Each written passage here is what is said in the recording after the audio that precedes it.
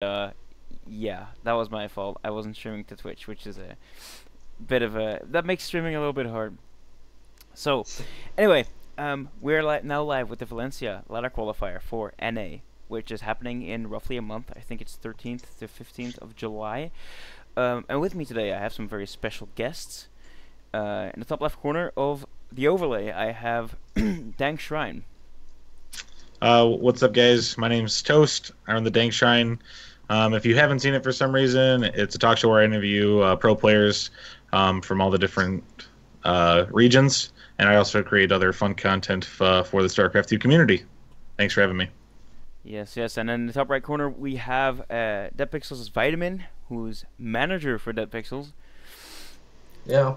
Hi guys. That's what I do. And I mean, you're pretty much my co-host at this point, right? So I mean, don't really. Yeah, I guess we've pretty much started the thing back for the very first ladder qualifier this year.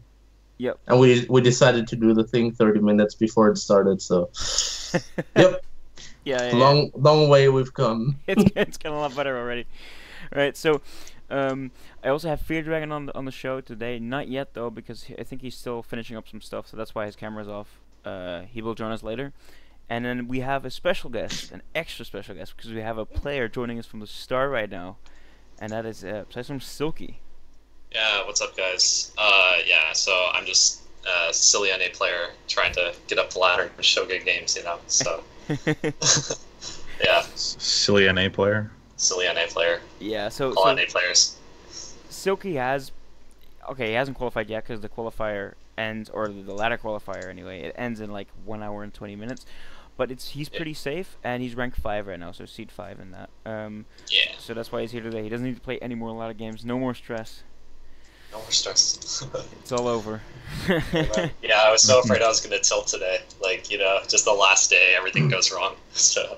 Yeah. Was it stressful to begin with, or did you just like play your 15 games and you were safe?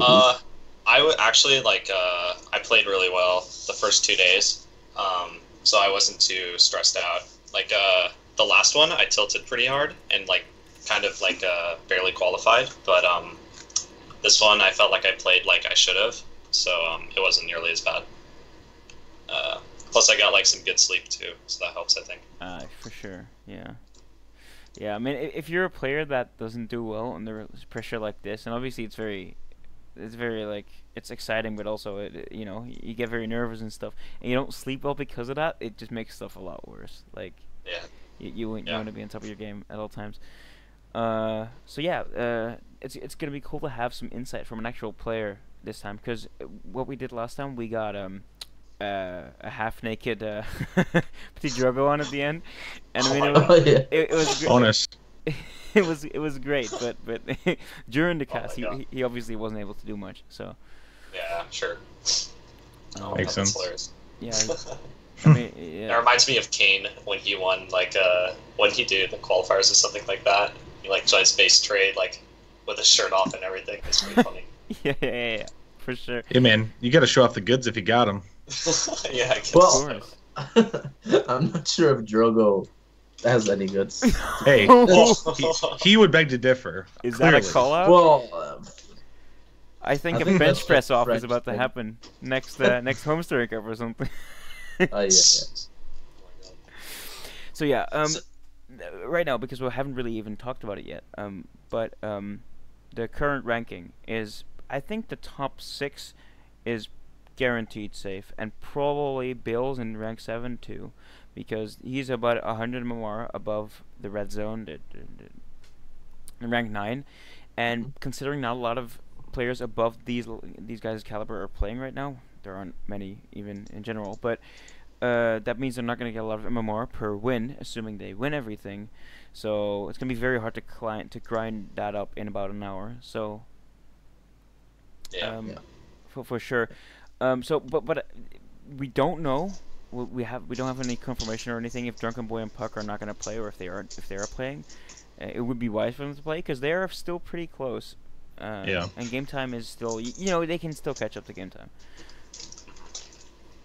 Yeah, Yeah, it's so very true. I have Drunken Boy added on Real ID, and he hasn't played a game in about an hour. I'm not sure if he's given up. I don't want to interrupt him and ask him if he's actually given up, but I will inform you guys in the stream, obviously, if he decides to play, and then we'll have something to watch out for. But what I'm interested in now that we have a player here that has played the qualifier and is pretty safe. How do you feel?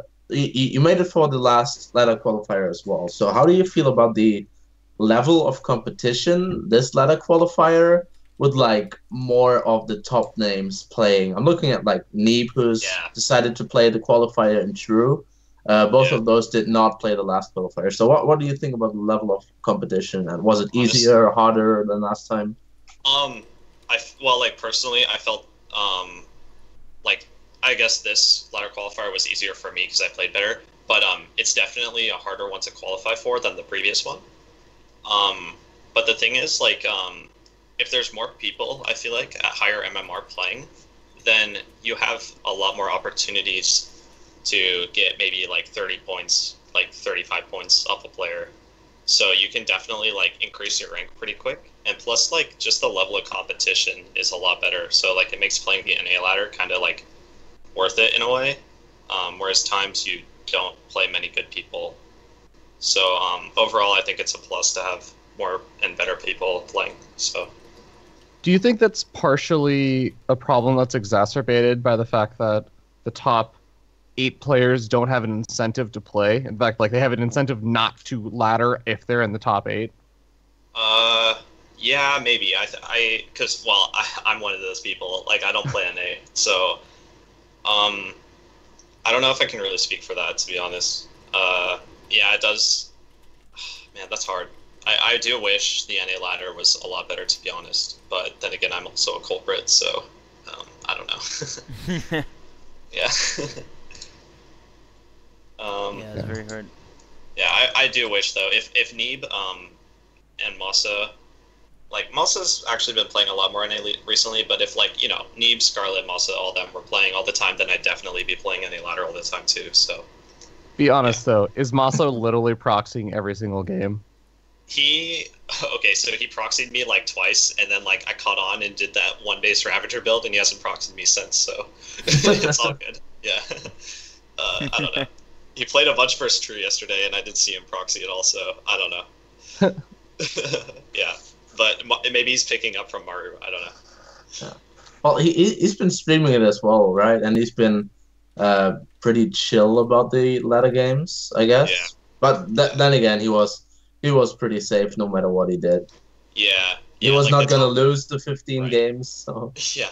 Yeah, I say like Neeb, Masa, Semper, and True. Like no matter what they do, they'll qualify. I think. Like Yeah, for sure. so, I didn't think they really had much to worry about in general. how often did you manage to get like the big points, the big plus 35s this ladder qualifier? So I played True twice, and we went 1-1, and I got like 30 points off that, which is nice. And then I played like a lot versus Semper, and we went pretty even, I'd say. So that helped a lot. I didn't play Neeb or Masa at all, though. So Okay.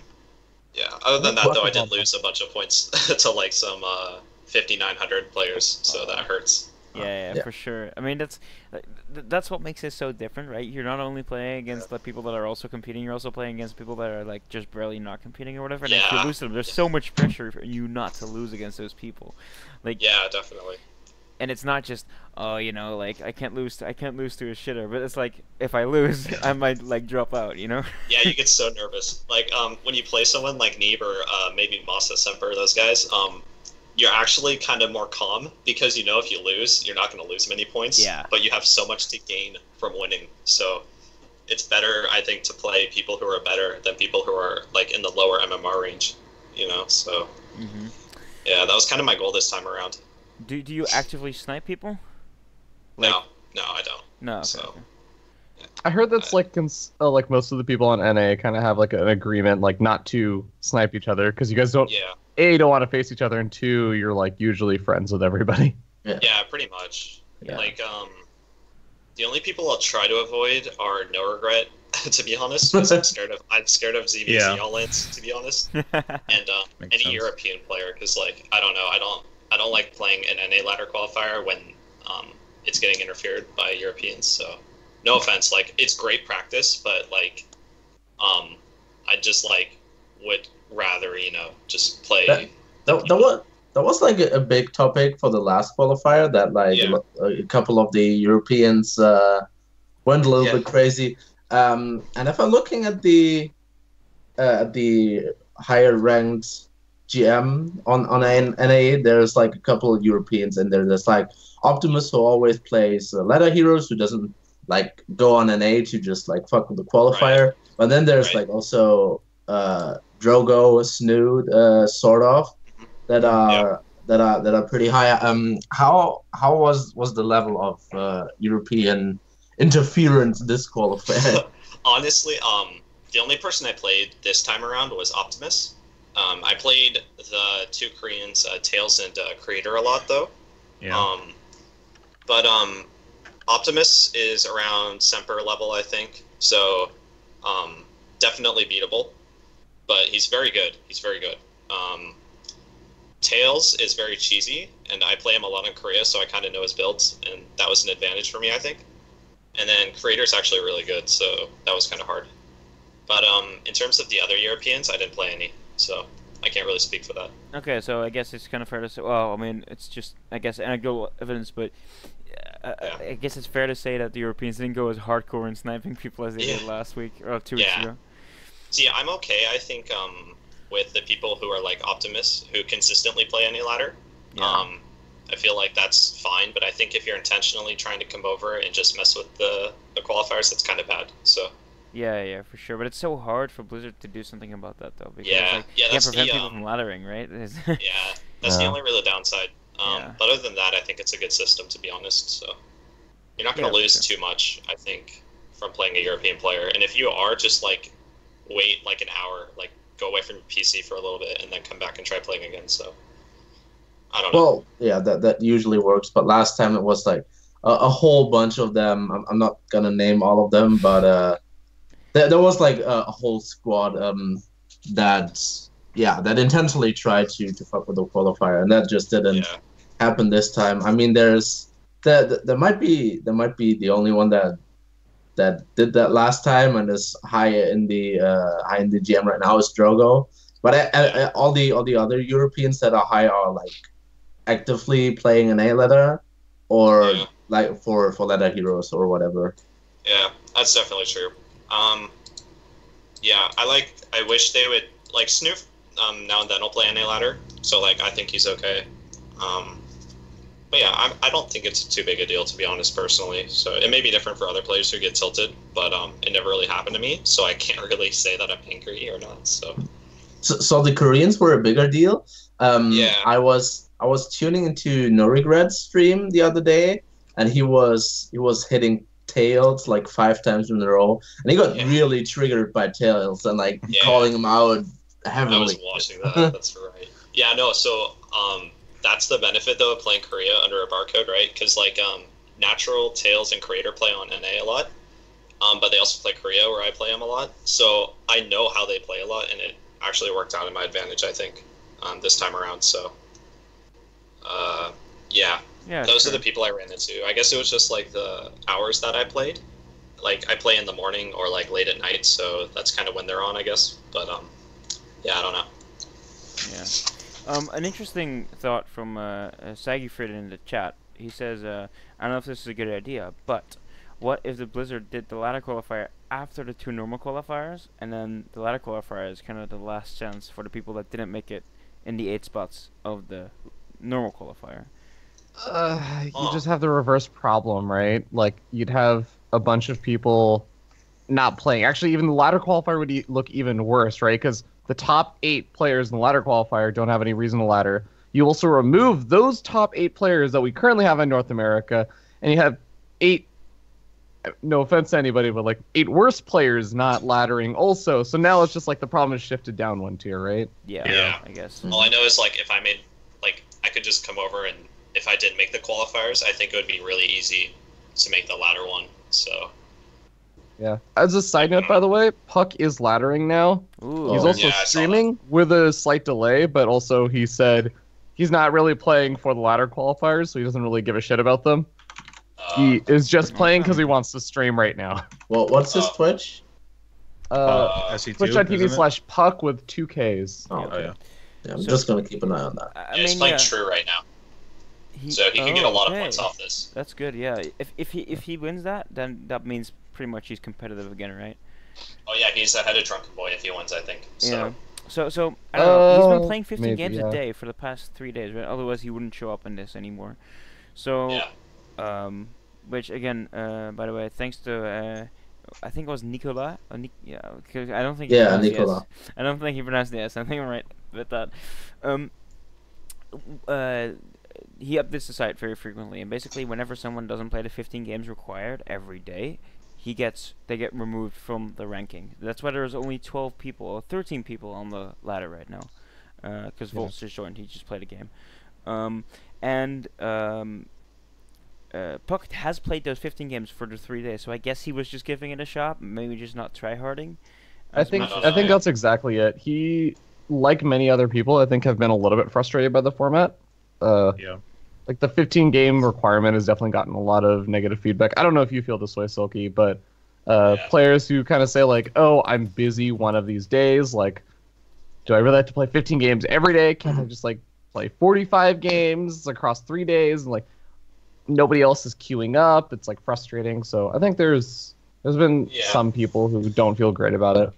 yeah, I'm not sure if you caught it, but Drogo had a suggestion for the last qualifier, and basically what he suggested was that you keep the 15 games somewhat, but you make it a bigger time frame. Like you say you make it instead of 3 days, you make it a week, and say it's still 6 or 7 times 15 games that are required, but not 15 a day, but like in total, so that you could like the one day that you might be busy, you could play 30 games on that day. Okay. Yeah, I don't know. I think any suggestion would be kind of nice because like I'm not a super big fan because I was really busy on one of these days, but I managed to like play them. But yeah, it can be stressful to be honest.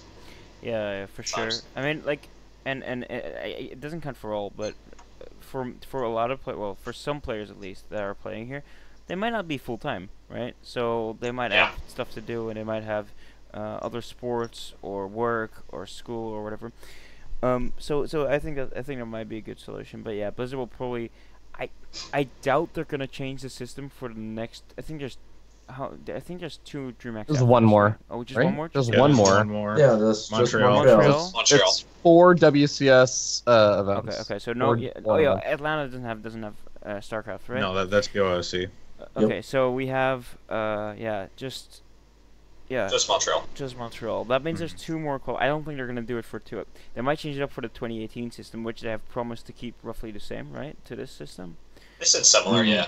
Yeah, they committed to have the same price pool and the same number of events. That's what they said. Yeah. Okay. Okay, But they've okay. also said that there might be unannounced events, right? Like that events could pop up, as in like it's not set in stone that these are all the Blizzard events or events that Blizzard takes part in that are going to. Yeah, I think that's what they said. It was the minimum. Yeah, was like for this sure. year's format. So They could add more, but it's not super likely, obviously. So I don't think they're gonna change anything for the next 2 qualifiers in A and EU for Montreal, but they could, and they might do it for next year as well. Yeah. I mean I'm sure they appreciate all the feedback, but I don't think they're gonna just make any changes right now, unfortunately. But yeah. It's I mean the entire reason we're doing this right now is just because of the lack of coverage of it, right? But it's really hard to cover stuff like this too because we don't actually get to be in the games. Yeah. Which is and also the qualifiers themselves, the open qualifiers, the ESL run ones, are pretty under covered, I guess. Some games, I think what was it?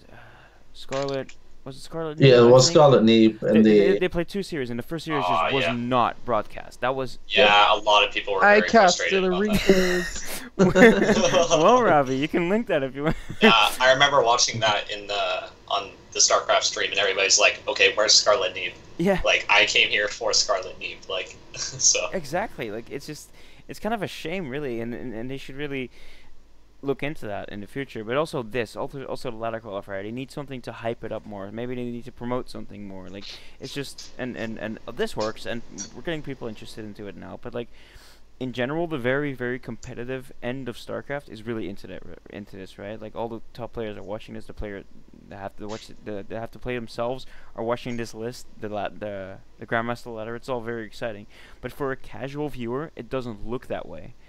Yeah. And it's Blizzard's job to promote that, which they still have to definitely. It's also the community's job, and the community honestly also does like things like this are awesome.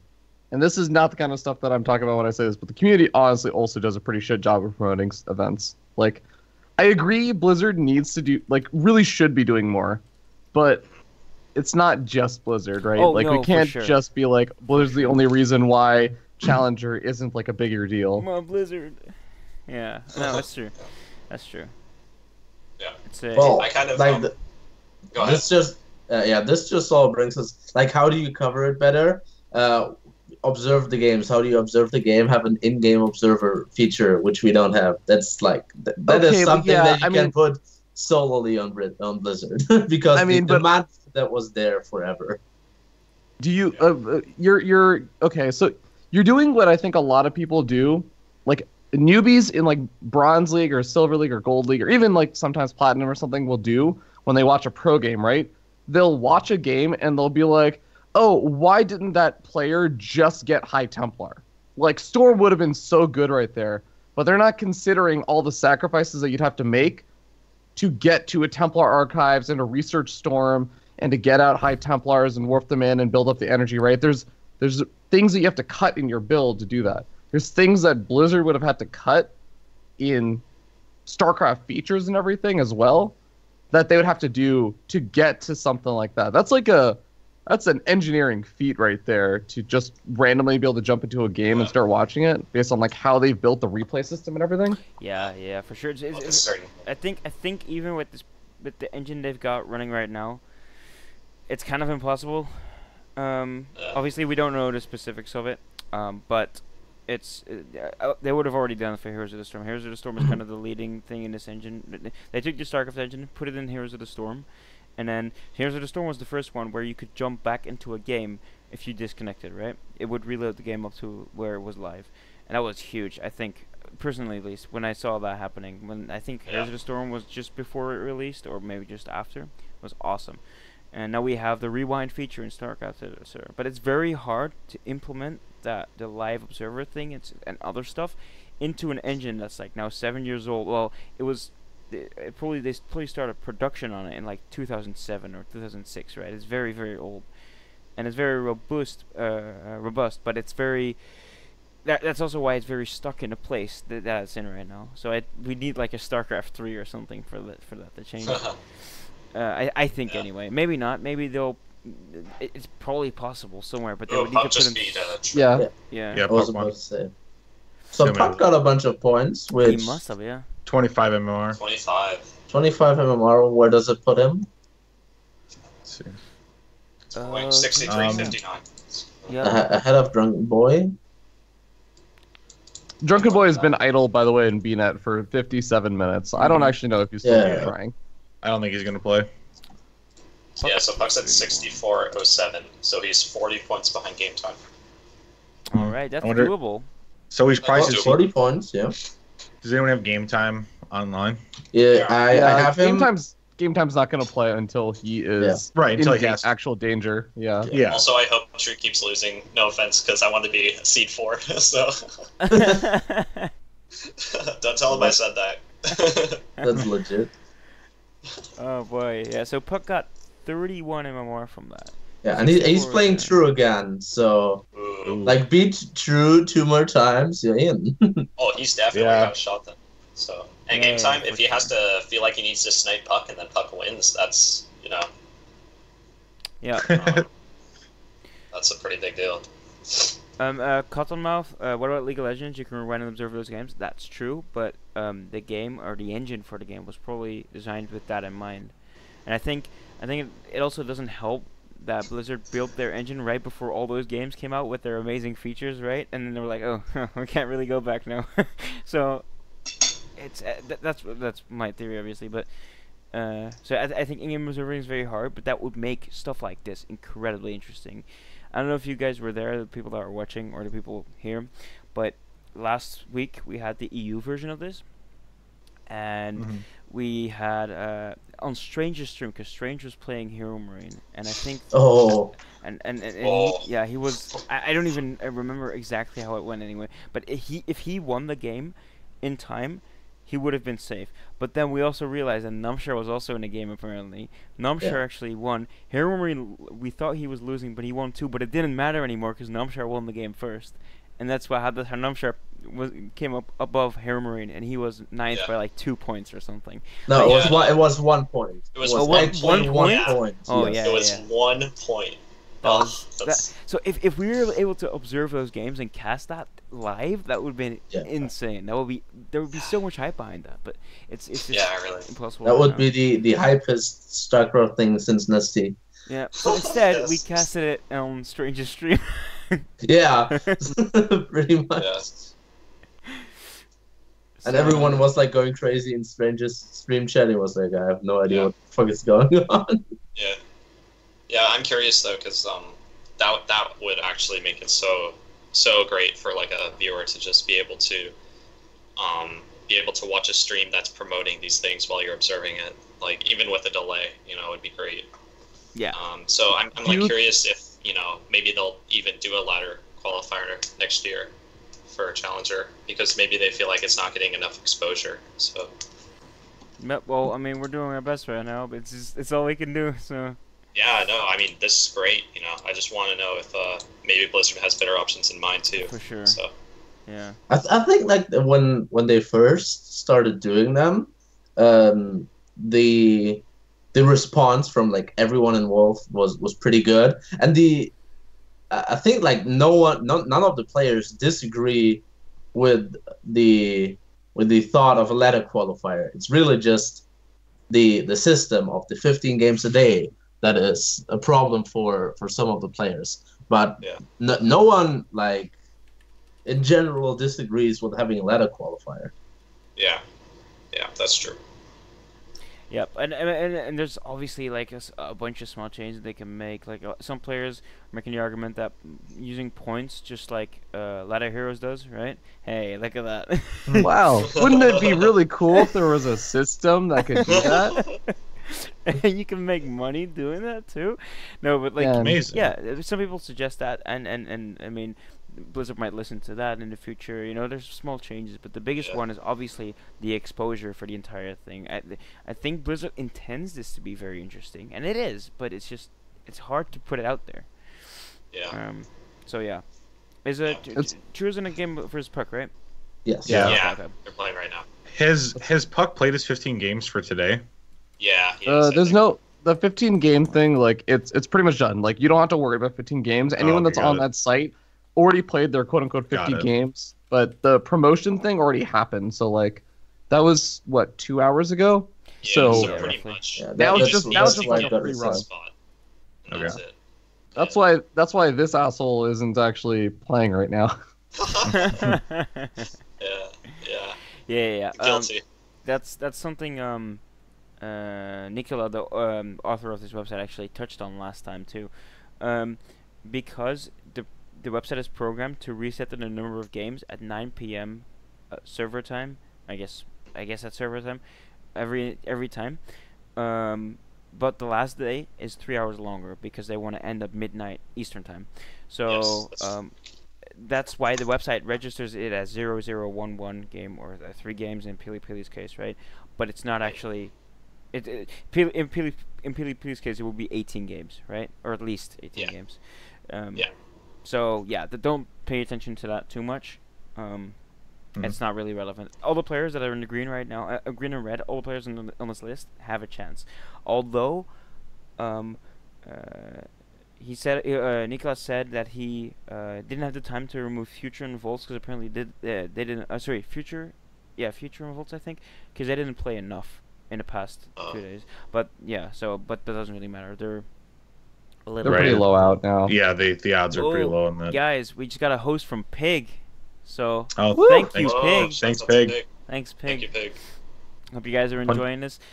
Quick recap for everyone that just tuned in. We're doing a final hours podcast, I guess, or podcast show of WCS Valencia qualifiers from the NA ladder. It's about an hour into the ladder locks, at which point, or 15 minutes actually, at which point the top 8 players get a seed into the main qualifier to get an all paid trip to Valencia this summer, which by the way is awesome. Sun's out, it's amazing. So if you're from an A and you qualify, I mean, you're gonna be very happy going there. So Valencia is pretty cheap. You're gonna have a good time there for sure. Yeah. If you've never tried sangria, guys, you need to. Thanks for tuning in, guys. I hope you enjoy the stay. We are getting games as we go on. Right now, Puck's in a game versus True, which is the most important game that's being played at a high level right now. Because if Puck wins 2 more games, assuming against he plays, True. Yeah, assuming he plays True. Yeah. That means he's actually gonna pass by Game Time, and that means Game Time will have to play again. It'll force Game Time to pick up. Yep, exactly. Because otherwise, Game Time's out, and he doesn't want that. Game Time also qualified for Jönköping, right? Because we had him on the call last time. So that will be 2 times qualified for the. Jönköping? Sorry. He qualified for Challenger last year. Yeah, He didn't actually qualify for the event. He qualified for the qualifier, and that will mean he would qualify this time again. So that he has another shot at that. So yeah, that's great. Yeah. But Puck's on his heels right now, so we'll have to see. Obviously, we can't go into the games as we were just discussing earlier, so we're gonna have to watch this website, which is beautifully designed to see if Puck and True, and also we use the in-game client obviously to see if Puck and True, the results of that, and the MMR changes. So that's what we're kind of waiting on right now. There's a lot of bants in this game between them. Oh, is there? Yeah. Puck has banter in like every game he plays with anyone he's like remotely friendly with. It's actually great watching his stream. Yeah. So I'm not. Yesterday, so. I don't want to make an accusation here, and that's not what I'm trying to do. But let's say Puck finished the game. Oh, you're ahead of me. Let's say that he lost. Let's say that True dropped a game, right? Like, let's say he's like, hey, isn't Challenger still going on, or isn't the ladder Challenger still going on? And he's like, yeah, and then like True just leaves, and then he gets like the free win and the free MMR. Like, what happens then? That'd be super sketch. Well, right, for sure. But I'm just saying, like, what do you do then? It's like, well, because you could have been like, oh no, but I just got busy. Like, I don't know, like. There's also just the argument that whose fault is it if True decides to do that on his own?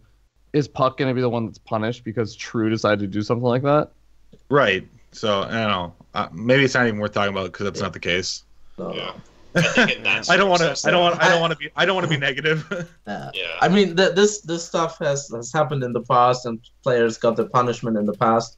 And if like True decides to do that shit, like without there being Puck that said, "Hey, why don't you drop a game for me?" It shouldn't be Puck. But yeah. Like why would you do that in the end? And I mean, like True just won, so it's definitely not right. Obviously, I mean, the other slightly scummy thing that you can do, for example, let's say No Regret goes and talks to his buddy Björn, says, "Hey man, one of my opponents is playing right now. Can you go ahead and snipe him for me?" Yeah. And it's so hard to I was prove worried about that because Lenok. I got up because I had to cast some stuff at like 5 in the morning today for me, and I got up and I see Lenok online. I'm like, Lenok doesn't play in North America. He's sitting there. I'm like, did No Regret to ask Leonok to start laddering for him or something, but Leonok hasn't played at all. He literally, I think he played in some base trade event and just idled in the game after that on North America. Oh well. Yeah, probably. And it made me think, like, there's some scummy things you could do. Yeah, there are. Yeah, I think last season, there were some people who would play on their Smurf account and try to lower other people's MMR, or something like that. That's what I was saying. Like, why I don't understand why people don't play unranked.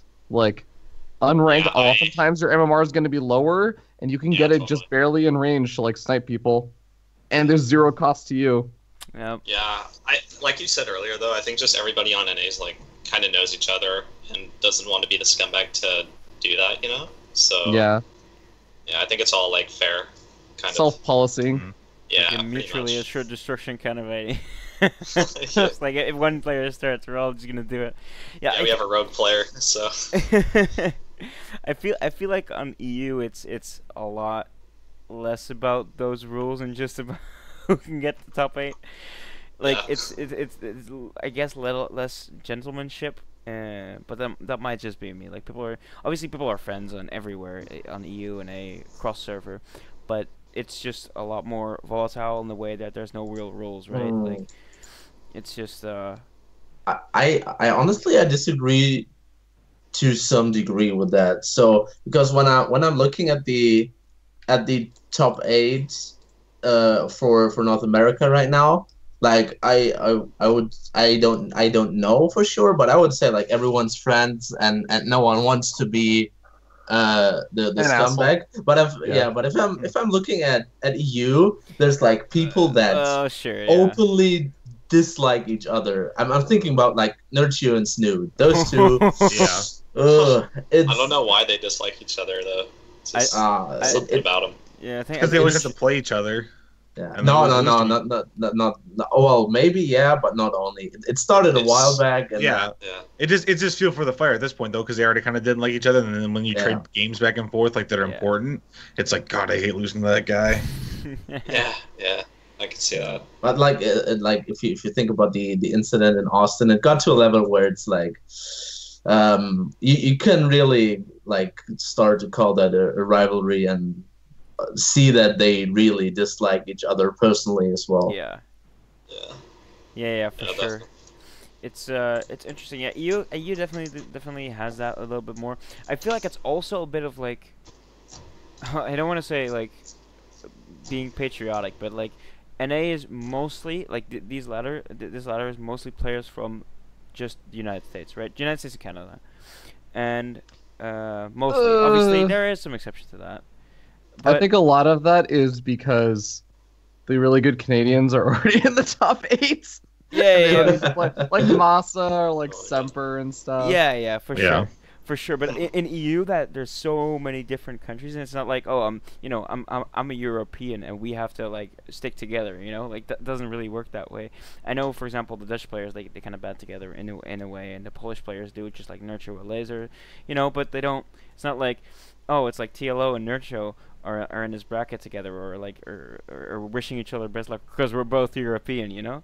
It's a little bit more diverse than that, I feel, but I'm not sure if that's true. That might be. I mean that kind of stuff's gonna happen at the actual event, like when Europe faces NA, then we have the then we have the patriotic stuff going on, but sure. Not on the EU server to the same extent as it happens on NA. Yep. Yeah. Yeah, for sure. Do you guys know who Puck is playing right now? Someone in the chat said Epic. Okay. What? Is he playing again? He plays off and on, I feel like. Epic is like that kid that is super duper talented. If he really gave it a good effort for an extended period of time, I actually think he could probably be. He would be one of those like the few Terran players that could actually do well in North America. Because right now there's like Semper and Massa, and then there's this huge gap, and then there's people like Poke Bunny and stuff, and like Cuddle Bear. Yeah. And Epic, I actually think could break through on that, but he just doesn't. He just like take off for 4 or 5 months at a time. Yeah. I feel like the tiers of Terran and NA go like Massa Semper are like tier 1, you know, and then you have Drunken Boy soloing tier 2, and then there's tier 3. So I Yeah. don't know. To be honest though, I have barely played any Protoss on North America though. There is a serious lack of Protoss. Oh, dude, in NA. I have it. I'm writing an article about this. Okay, there are Yeah. the four Protoss, the four kings of North America. Okay, Yeah. actually, it's really the king and his three bishops or something like that. You got Neeb, who's the king, and Yeah, nobody's right. even close to him. But then you have Puck, Peely, and Bales as like the Yeah. three next best Protoss, and then there's this huge gap, Oh, and then you have totally, people like Creature and stuff, and it's like, Rengen. well, yeah. Yeah, it's. I think I've played CBZ so much recently, and it's driving me nuts. So whenever I get a Protoss, I'm like super happy. I'm like, I finally get to like actually like play a different race now. It's great. Dude, this isn't even Justin Grandmaster, man. I think, because I will ladder, and people will be like, "Whoa, you're the first Protoss I've seen in like 26 games." I'm like, Yeah. well, then you're not going to be expecting these DTs that I'm about to make. You've not been practicing this shit. This is me like, That's oh great. my god. My win rate is artificially inflated because I think my opponents don't get to practice whatever Z versus Protoss. Yeah. Oh, that's funny. I think it is bad on NA, but it's even worse on EU. If I remember a season ago, like I'm at a low masters level, and out of 50 games I'd played, I would play Protoss 2 or 3 times. Yeah. And that is, and like I played on NA just to face some Protoss. Wow. Yeah, I know yeah. EU is like notorious for ZVZ. Ugh. But, All day. like I was talking to Xanster a lot, and he's like, yeah, at least like 50 to 60% of my games are ZVZ. Yeah. And as a So- result, what happens as a result is that European CVZ gets godlike, right? Really Yeah. good, especially against each other, Yeah. obviously. But there's EVP and there's EVT, just chokes a lot, and we saw that at Katowice, where And Austin. yeah, know? Austin too, and Cyril is just Cyril is this European, I guess, like this prince, right? Because he's He's young, the so he's monster. not a god, yeah. He's not a king yet. He's a prince, but like he just wipes the floor with everyone, and then he plays against like a really good Terran, and Yeah. that he doesn't usually play against, and it's just like, well, I just haven't had the chance to prepare for this because I don't ever face any really good Terrans. Yeah. And it's for EU, Yeah. it's very hard to play in Korea too, so you don't really get to play against the Innovations and the TY. So you're stuck with a couple really good Terrans on EU and a couple really good on an A, and but that's not enough of a Terran pool, I guess, right? For Yeah, them to practice I agree. enough. Yeah. Cyril lost to Major. Yeah, it's a yeah. major. And like if Cyril's like ZBT was on the level of his ZVZ and ZVP, I think he would be like Puck one of just the won, best by the way. players, to be honest. Puck won this. Why are you so far ahead of me? Yo, because I'm watching This in game. DT. This, Yo, honestly, this if was anybody's watching, such- they should tune this into is such Puck's a stream sick right game. now because Yeah. this is pretty insane. So Yeah. Like, to give context, it's turned into this, like, really weird base trade. And I kind of missed it because I was, like, listening to you guys and everything. But then I look back and Puck just has, on the other side of the map, like, 6 probes pulled for some reason with his army, just attacking Yeah. some stalkers.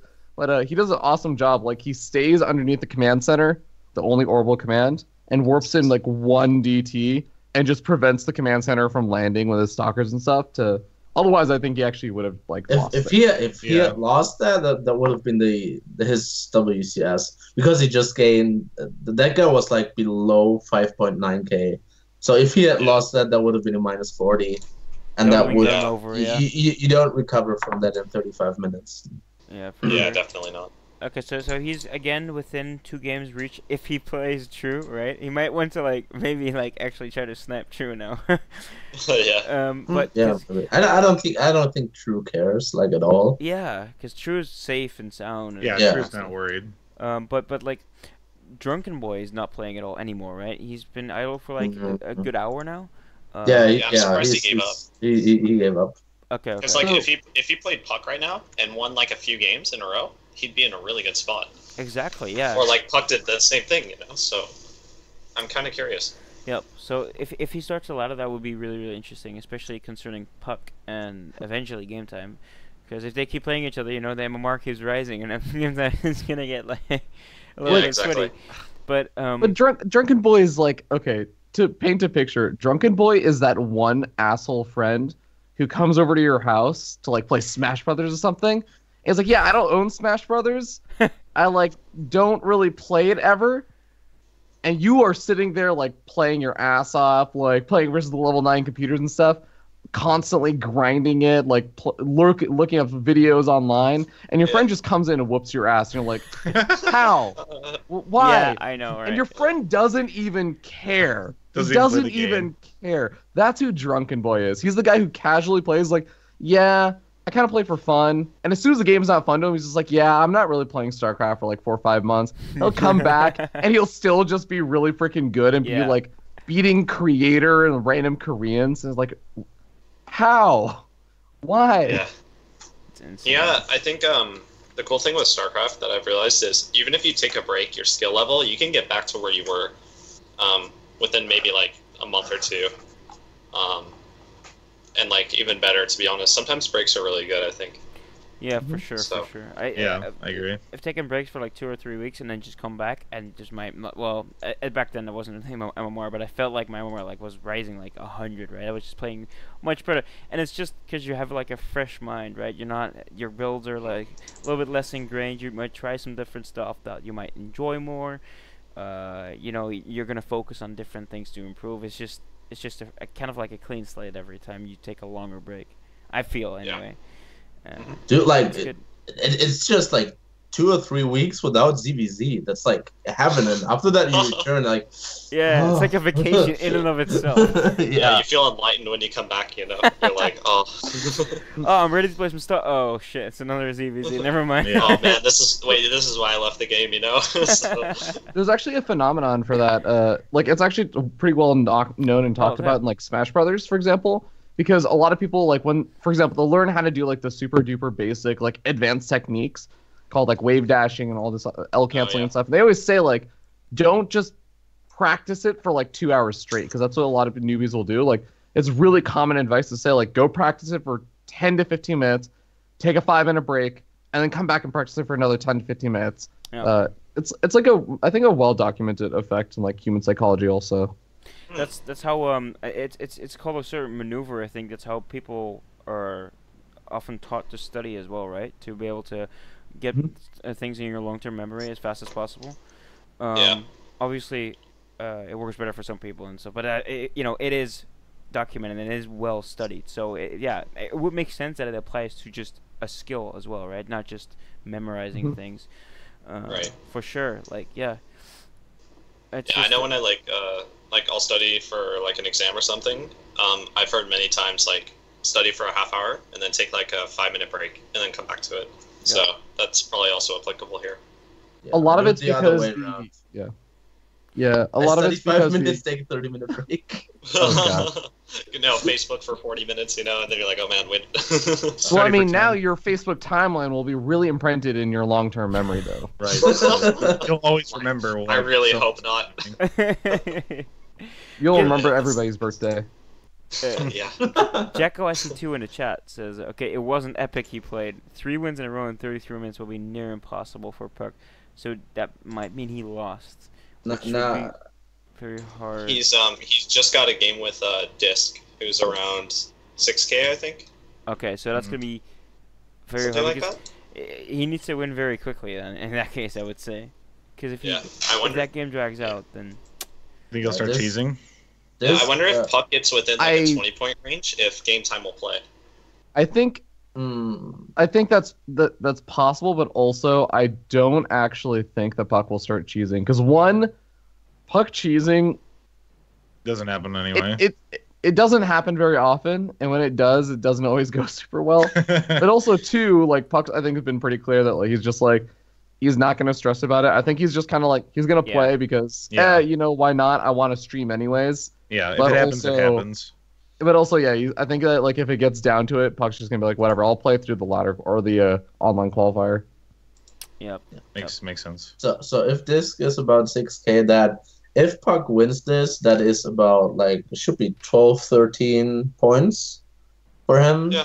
And then he is still 35 away. So Yeah, it's and gonna be tough. how much time is left? Yeah, that's 30 minutes left. Tough. Yep, Yeah. yep, for sure. I think everyone above game time is just completely safe to red. Like Bills has stopped playing hours ago. Well, maybe not hours Right. ago, but like he stopped playing a while ago.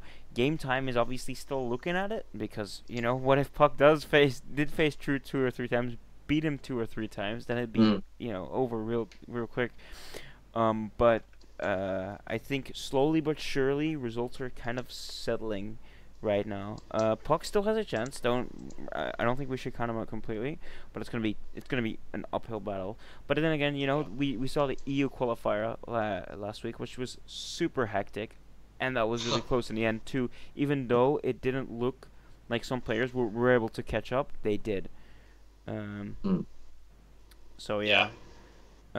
So and actually we had a situation in the EU qualifier where like 15 minutes before the cutoff, the 8th and 9th player had the exact same amount of points. It was Hiromurin and Stefano, and they had the exact same amount of points. And we were like thinking like, what if Stefano like gambles for the draw now? Like, what is Blizzard gonna do? Wait, do we have rules for this?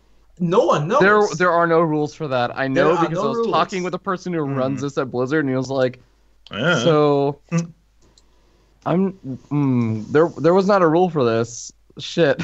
Yeah. I think they would have just had the 2 players play like a best of 5 or something. Okay. Yeah. Okay. That's a 5 show match. Yeah. Winner I mean, qualifies. Todd and Claris can cast. Yeah. I mean, no shots fired, but do you even think it would end up getting broadcasted? No. Based on the coverage we've seen of WCS qualifiers, It wouldn't surprise me if they were just like best of 1 go. Rock, paper, scissors. Like just Play in a it ladder CBC. game. Just call Hell's You have to Warlords. queue. Yeah, you have to queue simultaneously. Oh my god. Yeah, man. It's Yeah, but it was also so funny because on the website, like it kept updating and it kept randomly like putting one above the other because it's like It didn't know. random on the ladder as well. Who's on top if they have the exact same amount of points. I So don't actually think it's random. I think that they're. I remember. Oh god, I had to look into this for Ladder Heroes at one point. So, I'm trying to remember. It's one of these 3 things. It's either alphabetical. no, it's not not joking. It's not that one. It's whoever played most recently, or it was based on. Oh god, what was it? If you ever like go onto the actual like web page, not like in-game BattleNet, you go to the actual web page for someone's profile, you have that number in the URL bar for your profile. If that number's lower, then I think it's one of those 3. I can't remember which one though. I checked for alphabetical and it's not. Okay. Maybe it's not alphabetical. It might be either most recently played game then, or it may be the ID number. Yeah. But it's something kind of silly. I remember that. Puck just finished another game. Yeah, he's probably losing. He's losing 2 DTs and he can't get Oh, the yeah, Yeah, he just Yeah. lost. He lost his robot. All right. 47 MMR, guys. Oh, that's well, that is the qualifier right there. Congratulations, Neep, Master Semper, True, Silky, Philly, Bales, game time. Oh, Yep. Question in the chat, real quick. Why isn't Scarlet on the list? Is she not an A? She is an A, but she's living in Korea. She plays on the Korean ladder, and she's not playing on any ladder for this. She chose not to, because she's confident she can make it through the open qualifier, and would rather spend time doing that, just playing that, than spending 45 games on the NA ladder because the quality of games is lower for her. That said, it's kind of interesting because Neeb does play on the NA ladder this time around, even though he didn't last time. That's specifically because he's going to be traveling to Korea on one of the days, Oh, okay, and he so didn't has- want to okay. risk it as being like a single elimination best of 3, where it's just like, oh, okay, well, I got matched up versus True, and Yeah. like in a best of 3, I lost for whatever reason. It's like now I'm out. I don't get to play in Challenger. I think Neep had a good quote about that. Like last time, I can't quite remember what it was. Yeah. Like, what was He it? told me this at the base trade Ting finals because it was like when the first Challenger was happening, and I asked him like, hey, why aren't you playing in the qualifier? Like you could literally probably throw like instantly leave half of your games and still qualify. He's like, why would I play in the ladder qualifier where I have to play for 45 games when I can qualify in 10 if I play on the online qualifier? I'm like, oh, okay. Only you get to say that, but you're right. He's right. I mean, unless he had to play like Scarlet or True in the qualifiers, I don't think there's like any way he would drop a game. Yeah. So Yeah, but And there's still seeding in the qualifier for Yeah. WCS points, so he Yeah. will always be seed 1. yep. And that even too. then, he would at worst have to play 20 games when he plays in the second one. Yeah. Yeah, exactly. Yeah. Yeah, Must be nice. It's always a risk. Must be nice. It's always a risk, obviously, because there are, and especially last time, because True didn't play either, Scarlet didn't play, and there's a bunch of players that did not play. So there's always a risk, but I think for Neep that risk is small enough that he could take that leap, right? He could take that risk. If he Top Yeah. 8 is a lot, honestly. I actually like yeah, it is from a a lot of- spectator perspective and like someone who's like covered some of the qualifiers and stuff. I know that this obviously, I think this is mostly about organizational effort. I actually really think it should be 4 qualifiers, and I think it should be top 2. I really think that because I think it's so easy to get bracket luck. No offense to what's his name, but Yeah. like there was that one, who was that Terran that qualified for the NA Storks. qualifier?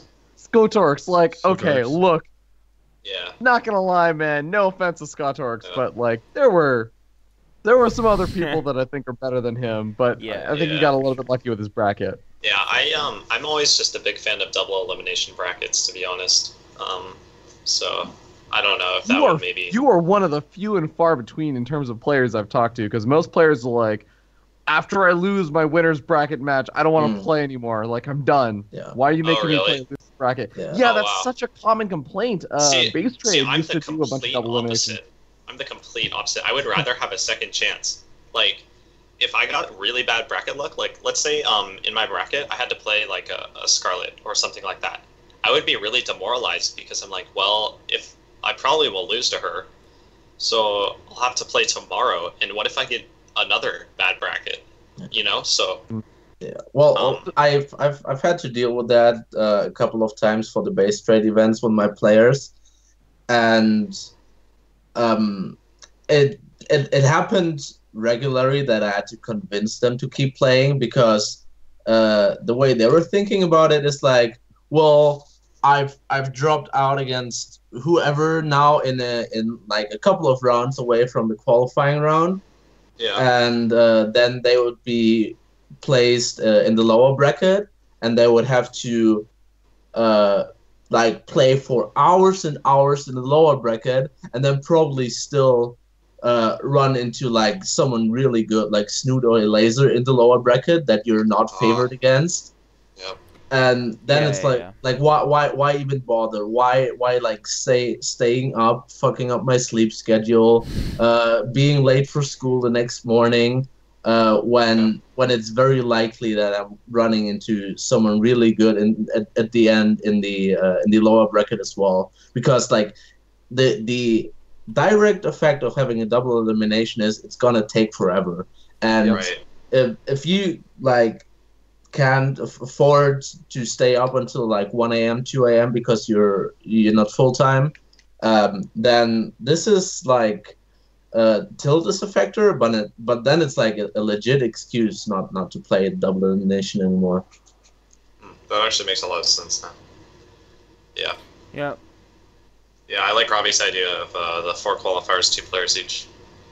But Yeah. that's an organizational effort that I don't think ESL is willing to invest in. That's Yeah. on. Like, this is my semi-unfiltered, but like also completely theoretical analysis of why they don't do it is because I think ESL doesn't want to have to run 4 qualifiers. Okay. It used to be like that, like way back, right? Yeah. When you guys think of how it used to be run, where you had the Challenger and the Premier, where people who were in Premier at a certain stage stayed in Premier, and people who were in Premier at a certain stage dropped to Challenger, and then other people had to re-qualify. Like, do you think that would be a better way of doing things? I think that format gave like underdogs a bigger chance than they have nowadays. But yeah, that's about it. That's about like not anyone below that. No one that is like constantly top 16 will ever get the paid trip to an event, right? Right. And that is something that like maybe it doesn't matter as much for Valencia, because for Europeans Valencia is like the absolute cheapest event to attend, travel, hotel, and like living cost in Valencia wise. But if you're thinking about Austin, Montreal, a lot of the like not as big names are gonna struggle to travel there, because either the teams are not gonna pay for that, or they simply can't afford it themselves. Like it's a huge investment traveling across the big pond. Yeah. Right. It's like, I'm not gonna go to Sweden, because like a flight is at least $1,000. And another really big part of that old system, though, that you're not mentioning, Silky, is that the Premier stuff and all that kind of crazy stuff. What was insane about it also was that Challenger would happen online, but Premier they would pay for and fly all of the players out to the studio and play the games live. That was what was insane. And they also had half and half when it was like NA and EU together. They would fly half of the North America, or half of the like players out to Europe, and half the players would fly out to North America. It was because it was like intermixed between like who would face off versus who. So it was crazy, but it was also really cool for like the players. Yeah, then it was like weird with like the Chinese had to play in NA because they probably wouldn't have gotten visas for EU in time and stuff like that. But if you think about that, what that does to Blizzard is it increases the costs so much. Yeah. Yeah. Absolutely. Yeah. I actually really wonder what it would look like. And granted, this would still have a ridiculously increased cost, like comparatively, to, I guess, like today's system, which is, let's run a double elimination bracket. Let's have Todd and Caleris in the ESL studio casting for 3 days per thing, and we won't even cast every match. In fact, we're not even going to cast the winners finals. Like, compared to that cost, it's a lot more expensive. But I wonder if, because now it's broken up between North America and Europe, and you don't have North Americans having to get tickets all the way to Europe and vice versa, if that would have been cool. But unfortunately, here's the thing. Like, everyone always talks about, oh man, it's so freaking awesome that Blizzard announced support for WCS in 2018. They're not dropping Starcraft. Coming from my perspective, I was really sad when I heard that announcement that they were going to do the same format. Because to me, I didn't have any doubts in my mind that Blizzard was going to support StarCraft in 2018. This wasn't like something that I was in question of, like I think a lot of people are. So to me, I was like, oh, okay, so if this system isn't actually working out, like they're still just going to keep doing it.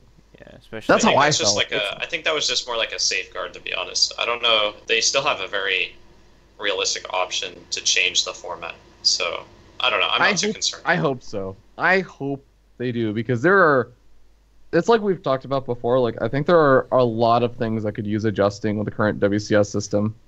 Yep.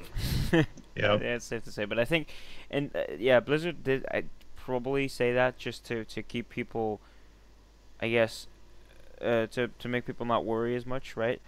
Because I think in general, I think we all know that when we hear an interview with Mike Morheim, like StarCraft's his baby, right? Like he's not gonna touch that for as long as he can, and we all know StarCraft's the esports part of StarCraft. It's just how it is. It's probably not profitable for Blizzard. It's probably just a money sink for them. but it's fine for them, right? They've been doing that for a while. By the way, guys, Puck has won a game against the Protoss Haffy, but he only had 5,800 MMR, so that puts him 9 MMR up. So that's not significant enough. Yeah. Sorry to interrupt you real quick, but there is something in chat that I want to address real quick. So Johnny X12 gives you good practice unless you're neat. No. That is for North America. That is absolutely not the case. There's a bunch of players that would. We have Silky here that usually plays on Korea if ping allows it. You as on that high of level, you never want to play NA if you have a better option. A lot of the North Americans on the East Coast, they try to play Europe as much as possible. The ones that are living on the West Coast usually play Korea. If all of those players regularly and constantly played on NA, then it would have been better practice. But as it is right now, the North American ladder for the top players in the world is not good practice. God damn it, Vitamin! Stop telling players not to play in ladder heroes. You goddamn son of a gun. I tell all of my players to do it. Yeah, he's right though. I mean, he is right. If like I said, if earlier, if every single person who's playing, ladder qualifiers right now is constantly playing NA, I would play NA. Yeah. But like at the moment, it's like it's not really worth it. If you're trying to get the best practice possible, and you have the ping to allow you to play cross server, you're gonna just play cross server. It's like you just have like when you play like people like on Europe like Serral or Nurchio, in ZVZ or PVZ or whatever your race is, you're gonna learn a lot more than if you play someone of lower caliber. So it's always worth it in my opinion. It even applies to Europeans like traveling to China. For example, I've talked to Namshar when he traveled to WESG, and then he could play on Korea, and he was like, "Damn, Korea, so much better than Europe." And then North Americans on the East Coast are like, "Europe, so much better than and it's not even definitely. that. It's not even that Namshar is just better than the entire European ladder. It's just if you play better people, no matter if you beat them regularly or not, or no matter if you're better than them, it's still better practice, right? I will improve more if I play against someone who is 50 more above me than someone who is 50 more below me, and that's a very small thing for me. 50 more is not a big difference, but still, it's gonna be, and that impact is gonna grow more the further away you get, right? So if I think if Silky played Innovation 100 times, or if Silky played Drunken Boy 100 times, I think he's gonna become. He might still not, have a good record against Innovation. But it's gonna. You doubting me? I'm doubting humankind, man. I'm sorry. Here's my counterpoint, though. All right, taking a look at NA ladder right now. Who are the two of the top players that you'd want to see playing on NA? Obviously, Neeb is pretty inactive. Let's count him out. He doesn't really play on NA very much. Masa actually does play on NA a good bit. Yeah. Semper actually does play on NA a good bit. I'm like literally going down through like top MMR players right now. Optimus plays a bunch. Cham plays a lot. True actually plays on North America usually, but he was in Korea for a while, so he's a little bit less active. But True usually has like probably he has, I think, the most games of almost everybody in GM. Like he plays an insane amount. Yeah, he does.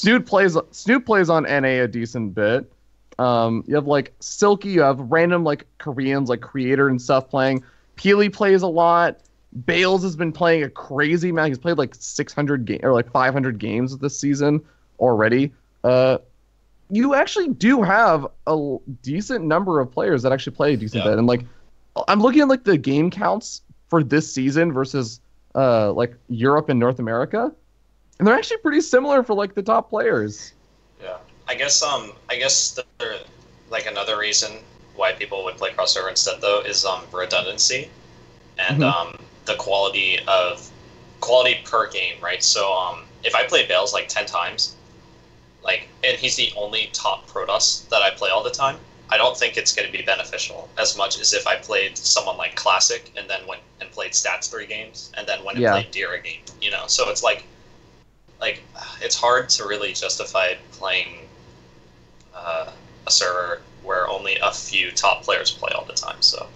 And not only that, but you also don't want to always be playing versus your competition, right? You want to have a break from that and not just give away your playstyle. Because every time you get to know them, they are also getting to know you.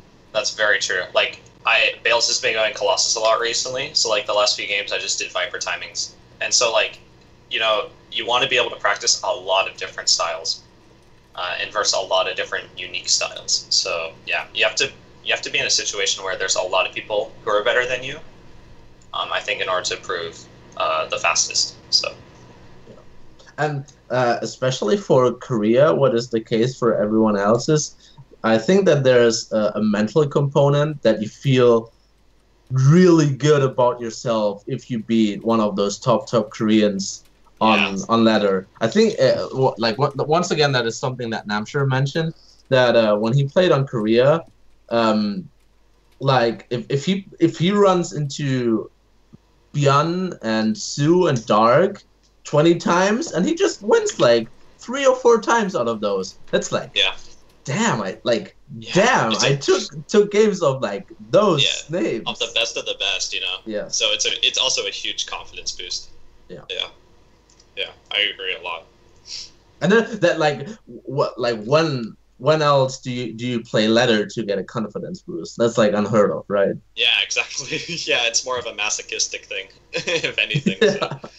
Yeah. So Silky, why don't you play more custom games for practice then?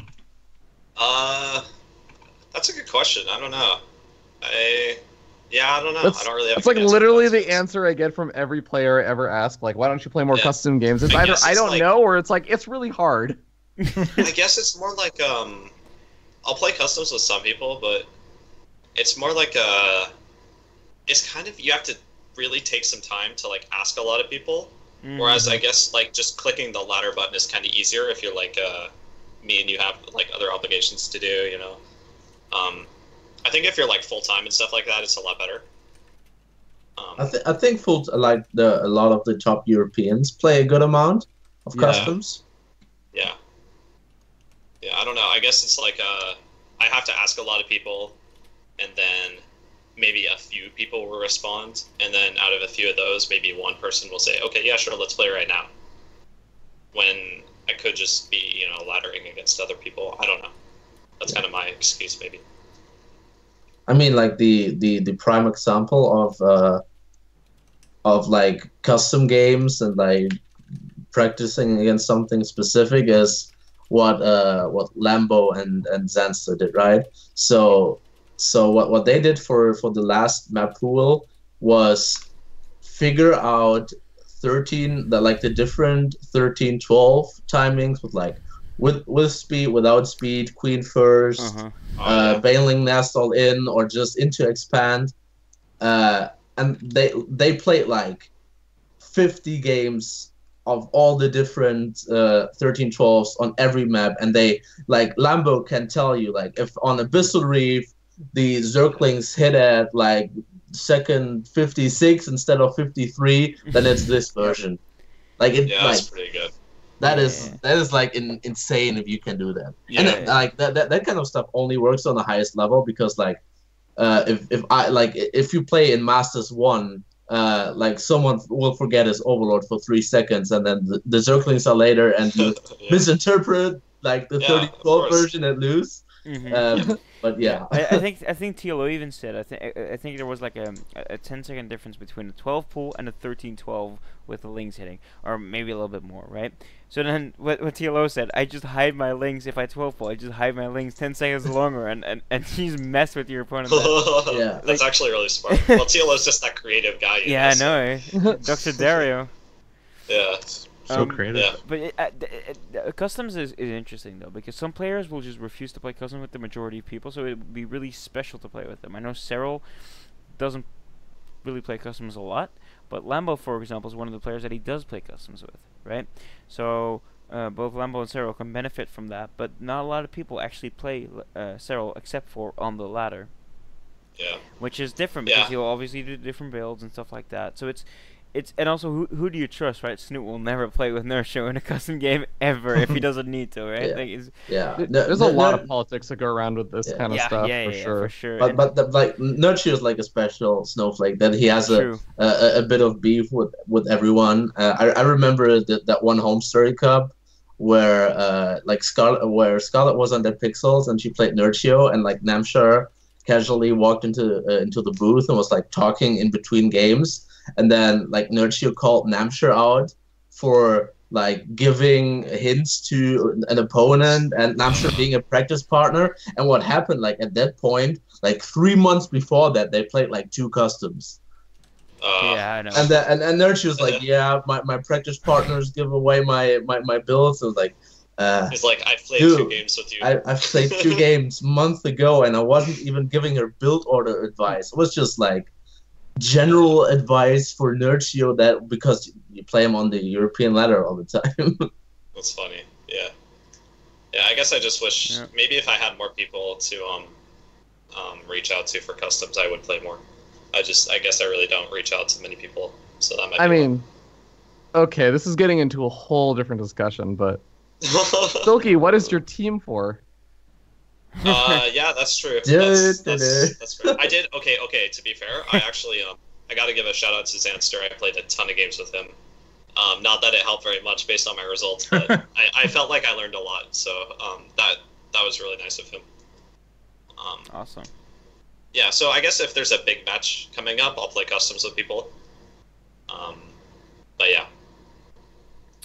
Yeah, for sure. You can practice more specific things, right? It's just all the noise goes away when you don't play play ladder because there's a ton of bullshit happening when you play ladder that you don't want to have to deal with because you're just practicing this one thing, and it depends on the race you play too, right? Protoss and Terran they require, I think it's less now or a little bit more now for Zerg as well, but especially Protoss, like they rely so much still on build orders.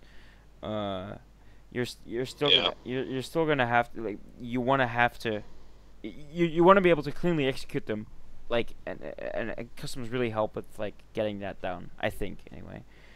Okay, so quick update about Puck. Puck just hit Namshar on the NA ladder. What? And I have really no idea why Namshar is playing at 6 a.m. in the morning. Namshar is like, he's like Snoot. He plays an insane amount and plays North American ladder when European ladder is like really dead. Yeah, and he plays a lot. He's like actually one of the most active like ladder heroes players. Yeah, in the entire system. So the thing is, I have Namshar on Skype, and then like I actually I was looking at my friend list, and he didn't go to sleep yet. So why is he playing at 6 a.m.? He was like playing Counter-Strike at like 4, and I asked him like, dude, didn't you fix your sleep schedule like last week? I was like, yeah, well. Yeah, I played him at 7 a.m. His time or whatever a few days ago, and I'm like, isn't it a bit late for you guys? He's like, well, it's early now, so it's okay. I swear to God, like, he'll message me randomly and be like, oh man, really close thing, and I'm like, it's 9 p.m. for me, so it's like 7 a.m. for you right now. Why are you awake? It's like, oh, just playing some NA ladder. It's like, oh, it's close to the NA ladder a lot of heroes cut off, or like, oh, I just couldn't sleep or something like that. My sleep schedule's messed up because of something. That's funny. Snoot's like that a lot also. Snoot will just be up at like... Yeah, Snoot 10 a.m. sometimes, man. I don't know. Yeah, he's like up at 10 a.m. for himself, and I'm like, yeah. You didn't sleep, did you? You didn't wake up at 10 a.m. You stayed up till 10 a.m. Oh man, that's... Yeah. Yeah, but this is not gonna have any effect on the ladder qualifier anymore, I don't think. Yeah, well, there's 3 minutes left. I don't even know if that game will end, to be honest. No. I probably doubt won't. it. Yeah, it's so. This has been kind of a lackluster qualifier in terms of action, right? And I mean, we can't really help that, obviously, but it's unfortunate because the past NA one has been very exciting, and especially the last EU one was amazing, right? I don't think anyone can top that in the near future. But it's unfortunate, but that happens. Instead, we had good talks about relevant discussions about the game, which is fine too. And we're still looking at the scoreboard, but it's it's nigh on impossible for anything to happen because there's no. Okay, the problem basically is if no one above you in terms of MMR plays, if you don't hit any of those players, it's going to be very hard to grind your way up in MMR. And that's exactly what's happening right now. Drunken Boy and Puck, obviously Drunken Boy not playing anymore. They're not going to find anyone who they're going to get an amazing amount of MMR from, which is what they need in 30 seconds. So this is actually like something I've thought a lot about when I constructed ladder heroes and everything.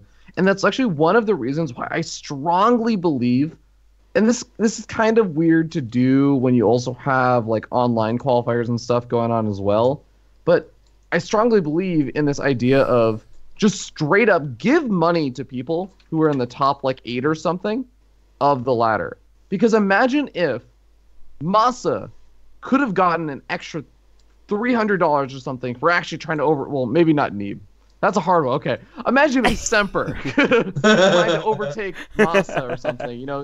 They're only like, what, maybe 15 or like 20 MMR apart or something? Yeah. That's a really feasible thing. Semper might have been playing. Semper might have actually hit Puck and potentially lost, and maybe him or Drunken Boy are a lot closer. Maybe Jon Snow can suddenly actually make a comeback because there are good players besides just True who actually didn't even know about this SE2 stock website, and during his game with Puck, he was asking Puck like, "Oh, does it end tomorrow? Does it end today? Like, what's the deal with this?" Like, he's playing because he just wants to practice, right? But if you actually have some incentive for people to get further up, besides just like Silky being like, "I hope True loses so I get better seeding," like, I mean, I think that you could do so much more with this system, but the way the system is set up right now, with both MMR and, like, one of the reasons why points actually works, for those who don't know, is points, you have something called bonus pool.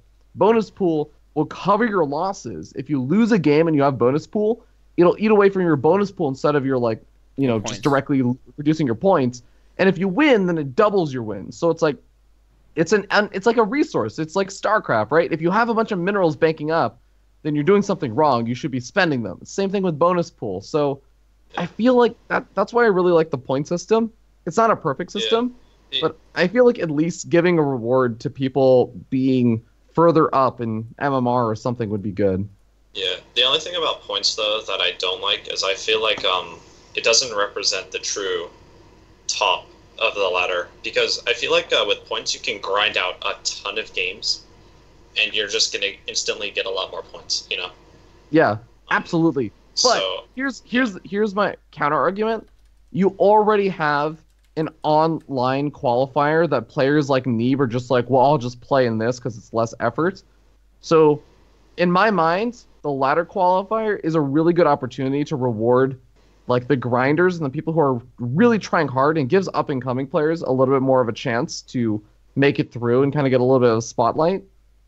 And the players that really just don't actually care and don't want to put in that much effort can still play in the ladder qualifier because they will just by default have to play fewer games. Yeah, they still have to exert some more effort, but they have to play far fewer games than say somebody who's like, I don't know, has to play like wins maybe like 10 points total after like 7 games because they keep winning and losing. Mm-hmm. Yeah, maybe. The only thing, though, is it would... Yeah, I don't know. That's actually a good incentive. I don't know. The only caveat, again, as I like counterpoint my counterpoint's counterpoint, is players like Neeb would be royally fucked in that kind of system. Like, Neeb, if he wanted to, could not play in that system. And that's because it's the same reason I've talked with him about why he doesn't play in ladder heroes. He's like, yeah, I used to play in ladder heroes, but then my MMR got too high, and now I only get 2 points per game or something. Yeah, that too. And unfortunately, when you only get 2 points per game, and everybody starts off at relatively same number of points at the beginning of the season, like, you literally just, time-wise, you cannot catch up with people. It's actually, like, impossible for him. What doesn't he play EU, then? He does play EU.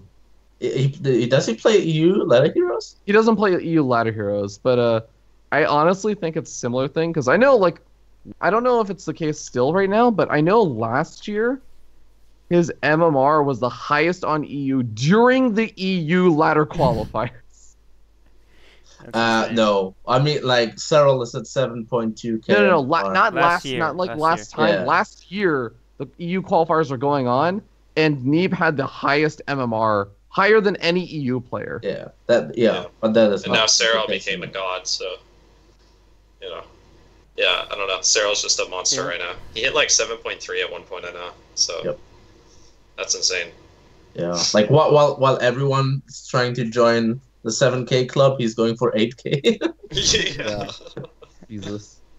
Oh, that's funny. Yeah. Cyril's on another level right now on the EU ladder. It's insane actually. But I think, as my overlay says, the ladder is locked, guys, and it's been so for 3 minutes. So, pretty much what you guys see on screen right now is the live ranking. It's also the ranking that's gonna go through. If everything is obviously Blizzard has to check for legitimacy, but we're gonna assume that's not a problem. The top 8 right now on the screen are going to go into the qualifier for WCS Valencia, which is happening on July 13th through 15th. Happy to say I'll be there myself, luckily. Yes, Valencia is awesome. But yeah, these people are going to go for... are 8 players that will fight off in the overall NA qualifier. The other 8 coming from two open qualifiers hosted by ESL that are going to be taking place the day after tomorrow and the day after that. So I think that's Tuesday and Wednesday. Tuesday and Wednesday, I think probably afternoon or early evening in terms of 5 p.m. Pacific, 5 p.m. Pacific. So that's I believe. that's then 8 p.m. Eastern, right? If I'm not mistaken. Yep. So anyone can join that. So even if you're Bronze League, Diamond League, whatever, you're obviously gonna have less of a chance than say Puck. Wait, did they remove the master requirement? I don't think they ever had one. I played a They used to have one. They removed it. I played a Okay. Diamond I'm pretty League player in my first in my first, I think, gen shipping qualifier. So yeah, it's definitely possible. So anyone can join. Now the 4 players that advance from both those qualifiers, so 8 in total, will face up against the 8 players that qualify through the ladder qualifiers. It's kind of complicated, I know, but in the end, 16 players. I think that happens on Friday. 16 players fight off for the top 4 spots, who get an all-paid trip to Valencia, including hotel, travel, I don't even know if food is included, but I'm assuming so. They get everything paid for, right, by Blizzard / DreamHack. So that's great for them, because for American players and I guess overseas in general, it's incredibly expensive, right? For teams and players alike, right? It's really expensive. For me, a flight to Valencia is, 200 euros if I'm unlucky right now. For someone that lives in the United States, that could easily go to $1,000, right? Easily. Yeah. And that's Easy. and then you're just talking about the flight, right? Like accommodation is not super expensive in Valencia, but it can still add up, etc., etc. So players, students who are poor, they want that qualification. They want they want to qualify. So these top 8 up against another top 8 from the open qualifier. I think it happens on Friday. I'm not exactly sure. I'll have to double check that. But yeah, and all of that will be hopefully all broadcasted by ESL. Not missing out on any important games. More NA players like Scarlet will probably play in that. So yeah, you can look forward to seeing more NA players in action in those open qualifiers, as they decided not to play here. I think that's it in regards to the rankings. I don't know if you guys want to discuss anything about this particular thing right now. Oh, Namsha, by the way, just beat Puck and got 17 points off of him. So Yeah, and he's facing him again. oh boy. Yep. So it's good for Puck that there was no pressure, because if there was, then he would feel pretty bad right now, I think. Yeah. Yeah. Yeah, definitely. Oh well, like you said, he wasn't too serious. If it happened, it happened, and it didn't happen. Yep. Kind of funny, the 2 people who didn't end up qualifying but were close are both players who were just like, yeah, whatever. Yeah. I don't care. Meanwhile, poor Volts was like trying his hardest to do it and just couldn't make it. Yeah. Yeah, but he was so far away, anyways. Yeah, well, and he didn't have he didn't have like the proper amount of matches anyway, or something. Yeah, well, I was really surprised Jon Snow didn't qualify though. That actually really surprised me. he must have. Tilted, so. Yeah, he must have had a bad day and lost like a bunch of MMR. Bummer. Yeah, it's just so funny to me, right? Because like I think about like players that are possibly some of like the top, at least like top 5 or 6 in North America, and Jon Snow recently has been hitting that list for me. It's just so weird. Actually, like looking at Jon Snow's match history, he got a little bit fucked by the Europeans. Like he lost a whole bunch. He lost a whole bunch against Denver. Denver, Namshar, Optimus. Oh yeah, god, Optimus. Yeah, so that he might be the only NA player that really felt the European impact for this qualifier, I think. You know what? I had an interview with him the other day, and I want to say that he's been scrimming a lot against Denver. Like, I thought I remember him saying that, so like that he had been playing like quite a few customs with him, like working on like ZVZ. So I don't know if that played into that at all. Like I don't know. Yeah, well, could be, and yeah, but that's where he lost like the majority of his games. That's rough. Yes. Well, I think he is probably still one of the favorites to make it through in like the online qualifiers. So yeah, like you said, 8 spots is a lot, man. It's if you think about it, like the top 8 US, I keep saying US, NA players. USA. USA. No. The top 8 NA players, apart from these 8 that have just qualified for the qualifier, like they're all gonna have a very, very good. Like 8 spots is a lot. If there were like 2 or 4 spots, that's like it's rough. But 8 spots is for if you're truly like one of the best in your scene, you're gonna have a fairly, well, I won't say easy time, but it's gonna be not as much of a stress as, let's say, 4 spots, right? Like for South America, South and Middle America, they only have 4 spots. It's 4, right? Is it 2? No, I don't even know. It might be 2. 2 people get flown out from South America. So that's much more of a stress for them. If you no, there's major. It's stress because there's 3 really good players in the Latin American scene, and only 2 of them qualify. So it's like, okay, Cham, Kelazor, Major. Yeah. Who's gonna be left out every single time? Exactly. It's always Cham. He's still a little bit below. Poor Cham, man. Yeah. Cham's an awesome guy. He's made it through a few times. Yeah. Yeah.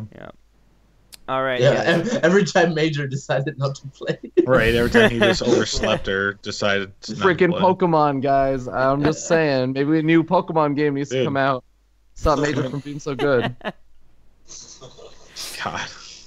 He becomes a Pokken Pro instead. Oh man. Yeah. Like, Major's so weird in the sense that he will just walk up to random Koreans and ask them, "Hey, do you know this Pokemon?" Majors is one of a kind. I'll give him that. Like he's a special guy. I see what you did there. I'm not calling him that. I am never calling him special unless I am forced to. Yeah. Unless WCS hires you to cast, then they force you to. Yeah, there was like a Team Liquid thing that's like, we are not changing Major's name, at least until he has that name for like a consistent year. And after that, then we'll do it. Although to be fair, like, so I got into an argument with Major because he changed his name, and Ladder Heroes, like, one of the requirements is you have to have like your actual name, and he was like, "Yeah, I go by Special," and he actually made some relatively convincing arguments. Like, technically, there is like 4 or 5 press articles. And he doesn't have this for any of his other name changes, like Anna Prosser and all that other random shit. Right. God, that was That's a meme. that's my favorite name he's ever gone by too. Yeah, like he had like 4 articles that were like, I like he's officially going by special now, like major name changes of special and stuff. And technically, that's like the name he's had for a decent, like since 2013 or 2014. That's technically been his name. And not only that, but like I even asked him, like, okay, well, like what about your social media and stuff? He was like, okay, yeah, I'll change. And he's gone by special for like almost 7-8 months now on Twitter and stuff. So like, That's fair. Yeah. I do give him a little bit of credit. Like, okay, you are actually kind of serious about this one. I think it's gonna stick. Right when you think it's gonna go back to major, you know. Yo, I told him the second he changes, like he's out of ladder heroes. He's like he's DQ. Maybe that's the reason he's staying that name. And then he's gonna name change again to like Fear Dragon 69. No, Keely already did that. He had a clan on Korea called like Swag 69 or something, and he had a account, like a Smurf account named Fear Dragon or something. Oh, or yeah. It was like Fear Swaggin or something. Fear Swaggin. Oh, that's who that was. Oh, That was Keely, yeah. yeah.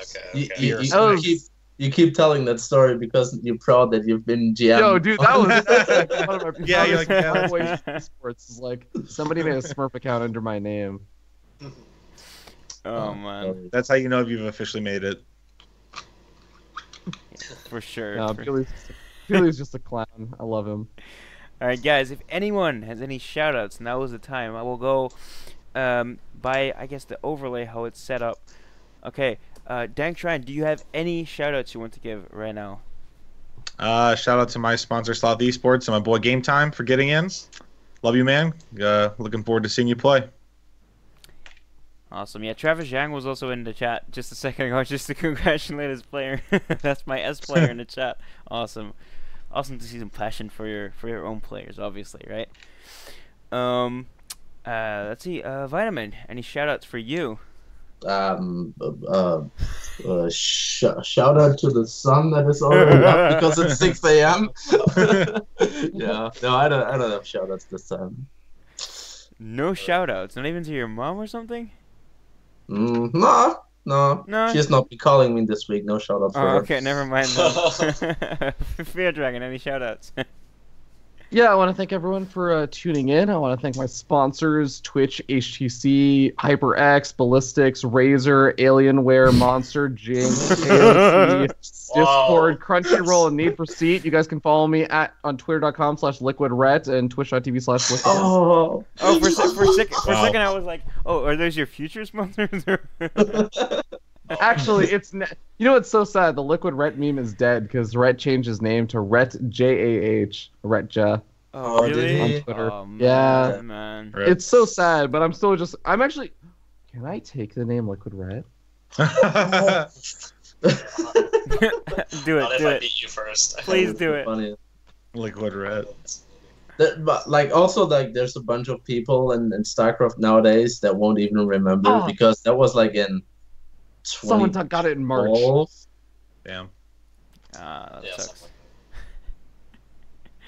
Yeah. Yeah, so do not follow Liquid Red anymore. No. Don't follow. Oh, yeah. That's 2 I just followers followed now. him. Oh, fuck that, man. How many followers does he have? 2. Three now. Oh, 3. man. Everyone follow Liquid Red. Yeah, follow Fear Dragon at Liquid Red. Yeah, Alright. follow me at Liquid Red, guys. Alright, Soka, do you have any words to say, any shout-outs? Shouts out to you guys for having me on this. Also, shouts out to the viewers and Storm Gaming for giving me a bunch of really cool opportunities. So, got to give them a lot of respect. Awesome. Yep. Awesome. Alright, okay, so I want to shout out you guys for sticking with me through this qualifier. It's been... Obviously, this qualifier has been less eventful, but it's still been fun, you know, interesting discussions come to light, etc., etc. Thanks to the chat, because they've been very supportive tonight, especially Ninja Starcraft and, Johnny XII12 for the compliments and the support, etc., etc. It's been amazing. We definitely want to keep doing this, so keep updated. Follow us on Twitter, follow us on Twitch, definitely want We only got- to keep doing We're this. only going to be able to do this 2 more times. I know, right? this So year. we need some other content to pump out, man. No, but Yeah. that's right. For this year, there's only 2 more just for Montreal. So yeah, definitely looking forward to that. But I think that's only gonna take place in July, so it's gonna be like a month break for this event. Mhm. Um, Shout out to Pig for that host. Shout out to Pick for that host. Oh, Yes. Oh yeah. Man, that was like 140 people that just tuned in for that, and a bunch of you guys stayed. So thank you guys for that. Yeah, a lot as of them well. stayed till the ladder was locked at least. So Yeah. Yeah. thanks, guys. The more eyes on this locked ladder is the better. It's just it's just getting just more exposure for this. I guess tournament. It's not really a tournament, but for this event, it's just always good because I think it's still really underrepresented, even though we're doing this now. So thank you guys for that. Quick announcement: as I said, I will be going to Valencia, and as I've kind of started to make more content, I already said it in the chat earlier, but I'm planning to do some content there, some interviews, maybe some fluff that people don't really get to see that often. I'm still gonna have to. Are you gonna become the EU Fear Dragon? The EU Fear Dragon. I'm gonna EU have to. Fear I'm gonna Dragon. have to Oh, make like a nice nameplate on that then. But No. Okay, Thalandros. Have you seen? Oh God, what was his name? Edward Starcraft. Edward Stark. I've not. Is that a That YouTube? that OSC sounds guy, that right? sounds familiar. Oh my God. He hosts a So, bunch of Nick, OSC tournaments. Nick, wait, no, not Eddie. Not Eddie SC2. Not Eddie, you tool. Oh, Oh yeah, I yeah, thought you were- yeah. I thought you were About pulling someone my else. leg. Yeah. I've Oh, seen no. Edward Starcraft. Edward Starcraft. He's like this super awkward guy, like Yeah. intentionally awkward. And he would just go up to, like, for example, he would Yes, do interviews I at random remember. events. He'd go up to Yeah. girls and be like, "So, what would you do if your bra, your bra was destructible rocks? Like, how would you break it open?" I remember his interview with Destiny. Actually, that's right. It was so awkward. Oh, it was so man. cringe, but it was so good. Like, Oh, dude, man. you do that shit, like, man, I would fucking sub to you in a moment. Like, Oh, that's what's like Lycan's new show is gonna be like. Yeah. no, Lycan's new show will be like one episode of something, and then he just will disappear for another 6 He'll 8 go months. back to I love cooking streams. Lycan. I consider him a friend, but holy shit, man! When he said the Lycan was coming back, I'm like, okay, dude. I You don't will think it's see coming- you when it, you- I will see you don't when think you it's go gonna live. happen? You don't think it's gonna happen? No, it's not, honestly. Like, it's gonna happen in like 8 months after he's re-promised that he's gonna go live. Oh man. Yeah, he's gonna just go back to straight back to cooking streams and making steak. And Like, stuff. Lycan is busy with other shit in life, and Yeah. he wants to do stuff, but he has trouble on the follow through. Yeah, wasn't he also trying to do something with like CS:GO? I think so. Yeah. Well, I think yeah, either that or just something in esports in general, right? I don't Yeah. know. I don't know exactly, but Oh, I wish him all the luck in the world. I love him. So oh yeah, for sure. Yeah, much love. He's an awesome dude. But yeah, I guess that's it, guys. Shoutouts are done. I mean, throw on the phone. Yeah, shoutouts are done. We'll see you guys next time. I don't know exactly the date, but it's gonna be somewhere in July, as far as I know. Montreal's in August, right? If I'm not mistaken. September. Yep. September. September. So that's gonna be July or August, because for some reason this qualifier is also like a month before and like a week after, or 2 weeks after turn shipping, right? Which is very shortly after that. So, but anyway, we'll see then. Keep up to date in the Team Liquid thread. I'll update it there. I'll update Twitter, obviously. Follow these guys on Twitter, by the way. They've been amazing co-hosts, and Especially Liquid Red. especially yeah, Liquid Red. Liquid Red at Liquid Red. Please follow Liquid Red, guys. Anyway, so Oh, and fuck whoever downvoted the Reddit post. Like, why? did people downvote the Reddit post? Yeah, it's got like 70% upvotes only, so Oh, okay. I'm there must have gonna been a bunch of people downvoting it. Why would you do that? They actually I don't know. obscure in the algorithm. They'll like fake downvotes so that you. It's like a bot tracking thing. So Okay. it's not always super accurate. Can I actually just say one thing though? I just want to also say Yeah, no like problem. this kind of stuff is freaking awesome. But honestly, if people who are watching this want to see this kind of stuff hyped up more, they want to see more people getting involved and following this Yes. stuff, or even just want to see more effort from other community figures, and even Blizzard, then go talk about that. It's like the most powerful thing you can do. talk about it on Reddit or Twitter or Team Liquid and stuff.